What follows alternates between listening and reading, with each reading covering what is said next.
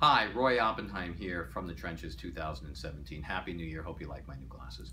I want to talk a little bit about loan forgiveness income as it relates to an abatement that was occurring since 2008 when President Bush was leaving office and all through the Obama administration.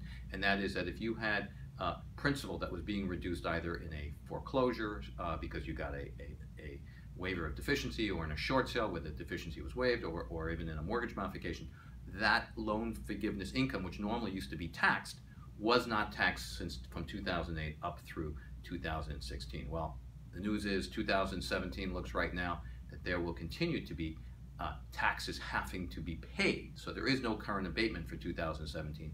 Have no idea what the new administration is going to do, no idea what the new Congress is going to do, but for the time being, 2017, if in fact you do a short sale or a loan modification and have a deficiency in a foreclosure and they're all waived, you may be looking at a very large tax liability.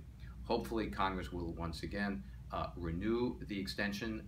There are no guarantees, no promises, but right now there is no abatement of the loan forgiveness income that the IRS will charge you under those circumstances. Roy Oppenheim from the Trenches. Have a great year.